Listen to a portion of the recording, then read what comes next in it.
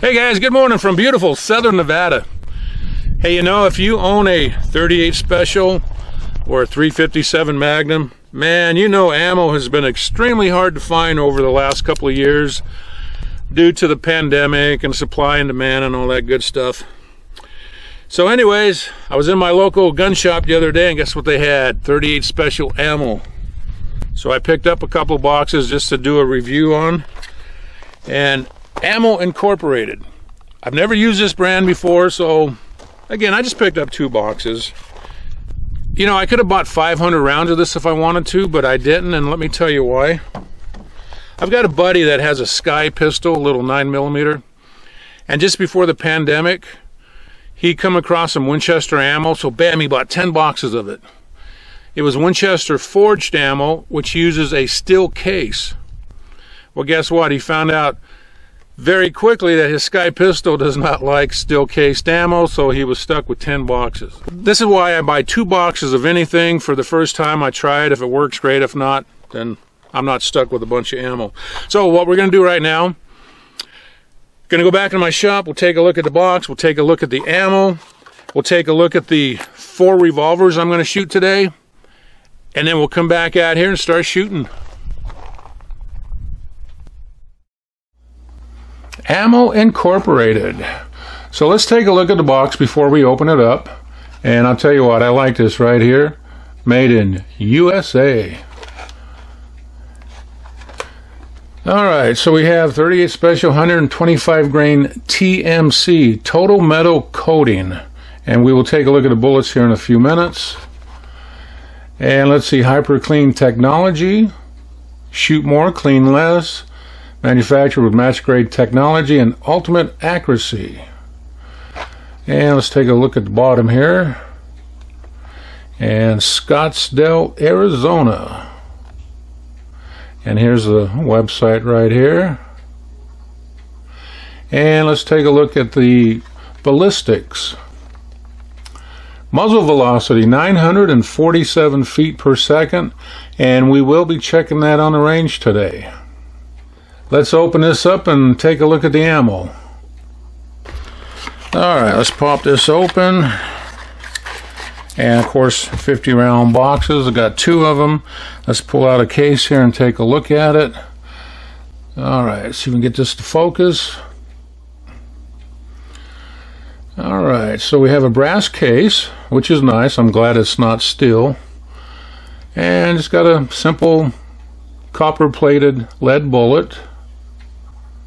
Nothing fancy there, but let's take a look here at the head of the case.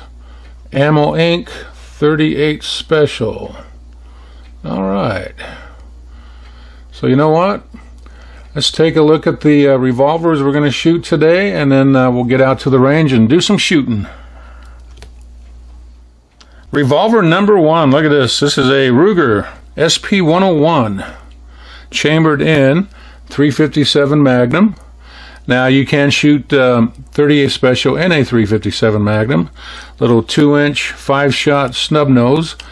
This is one of my favorite revolvers. I have a Smith & Wesson model 642 2-inch barrel. Actually, I think it's 1 7/8, 5-shot, double action only. As you can see, this one has an internal hammer. And I also have a Ruger GP100 4-inch, and this one holds 6 rounds. I've had this about 6 months. I picked it up used. Excellent revolver. Can't wait to put a few rounds through it. And you know what? If I have enough ammo or enough time, we might put some rounds through this Smith & Wesson Model 60 357 Magnum. Look at this little beauty, huh? Another little 5-shot snub nose. So, you know what? Let's get out to the range and do some shooting. All right. Got my earplugs in. Have a target set up at 7 yards. I've got 5 rounds in my Ruger SP-101. I just kind of want to check recoil and see where this is hitting. Just to kind of get the feel of the ammo 5 rounds.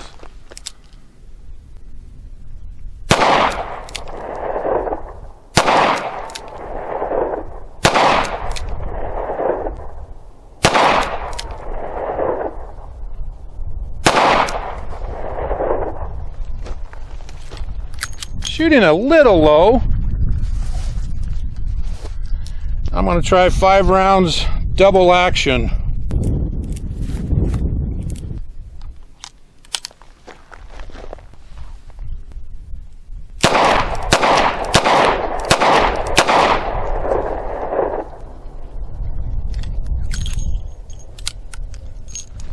Yeah, shot those okay.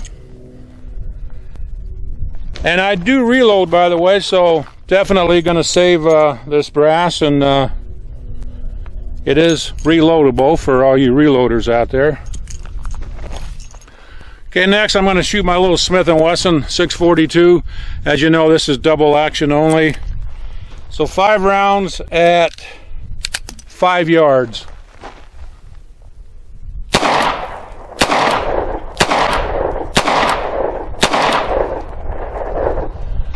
And I got to tell you, this has a little bit of a kick to it, that ammo does, so it's definitely not wimpy ammo. I like that.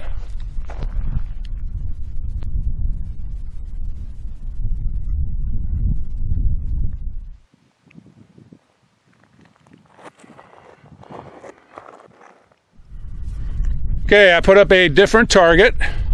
This time I'm going to be shooting my Smith & Wesson Model 60.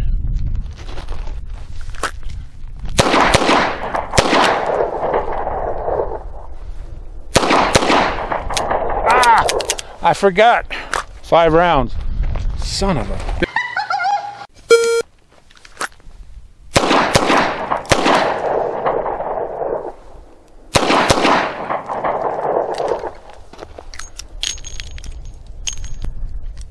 Let's do that again.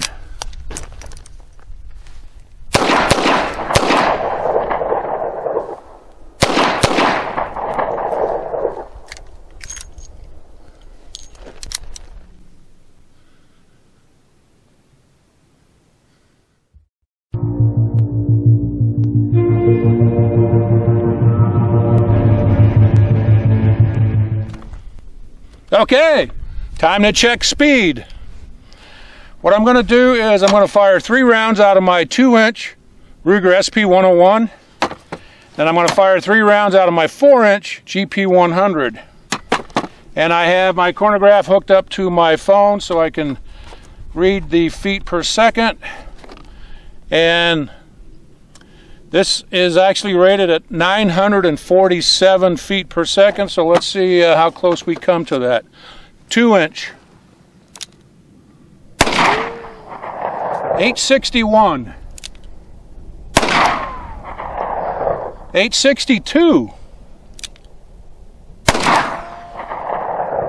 862. Wow. Talk about consistent. 4-inch. 975. 961. 940.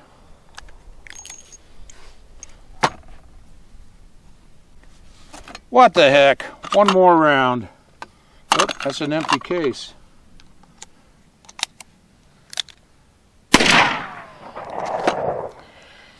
938. Don't know if you can see that, but I can. All right, let's test accuracy with my GP100. Got a still plate out there. Let's see if I can put a few rounds on it.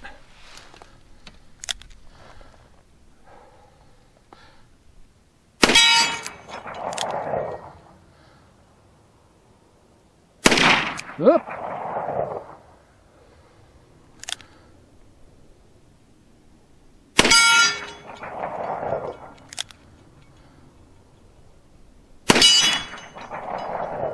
This shooting a little high.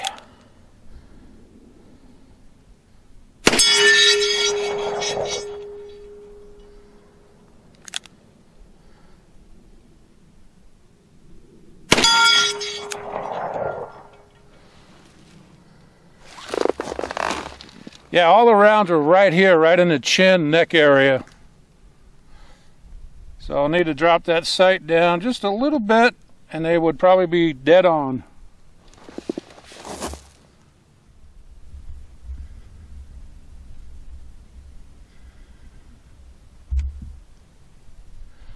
All right, I brought the rear sight down a couple clicks. Let's try 3 more rounds.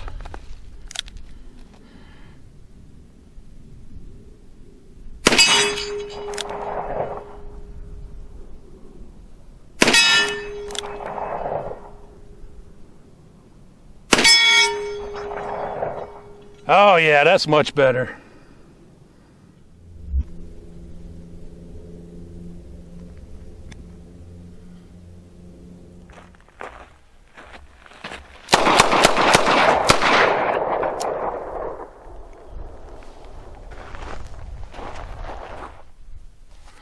All right, guys, I'm going to hang it up. It's getting pretty hot out here, but so what do I think of this ammo? You know what? I like it. It shot great. It was 100% reliable, accurate, nothing not to like with it.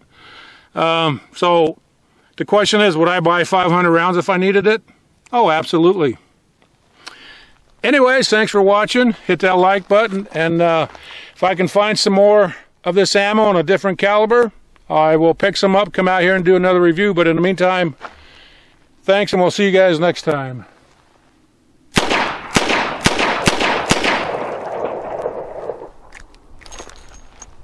Yeah.